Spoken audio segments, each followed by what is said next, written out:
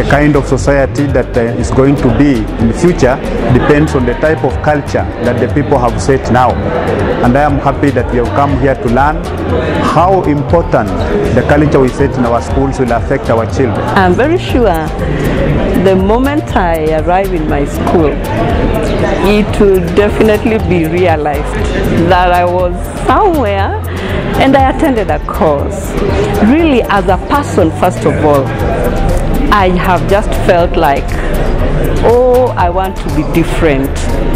And one thing I would wish that when I get back to my school is to remove this monster tag from me and to just make myself available to the students, warm to the students, welcoming to the students. You know, let them see a different teacher in me, a teacher that they can confide in, a teacher that they can run to, and I want to impact something into their lives. When you are appointed as a principal, you have no formal training. No formal training. You are simply given the keys to the office, or you are given an appointment letter to become a principal. You are not trained to become a principal. But a principal has got so many things that he's supposed to do. You are the accounting officer, you are the lead of the group, you are supposed to do almost everything. Like in the area of accounting, can you imagine you don't even understand issues to do with accounting, but you are expected to account?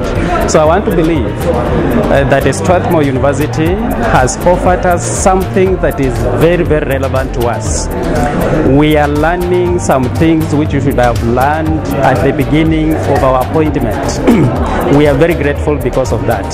I think as a person I will be able to go back a better principal than what I've been throughout these 5 years that I've been a principal. My name is Florence Naliaka Kupsoboy, Principal St. Teresa's Girls, Cheptorol, a school in Mount Elgon serving the marginalized Ndorobo girls. In Strathmore University, I have learned a lot of things which I want to go and take back home to those simple Ndorobo girls.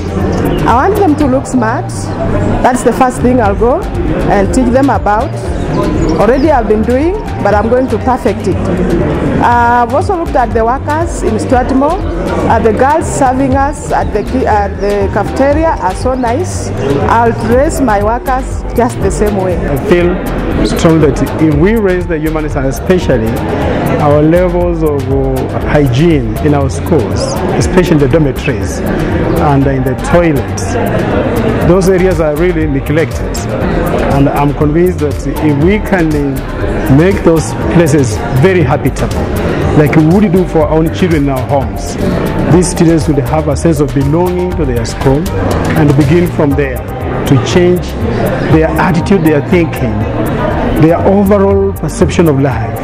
It's not only about talking about academic grades and so forth, but think about where the students stay, how they relate with one another, how they relate with the teachers. I'm happy that we've got quite good professors who have helped us realize that maintaining a good standard has an impact on the learning of the student.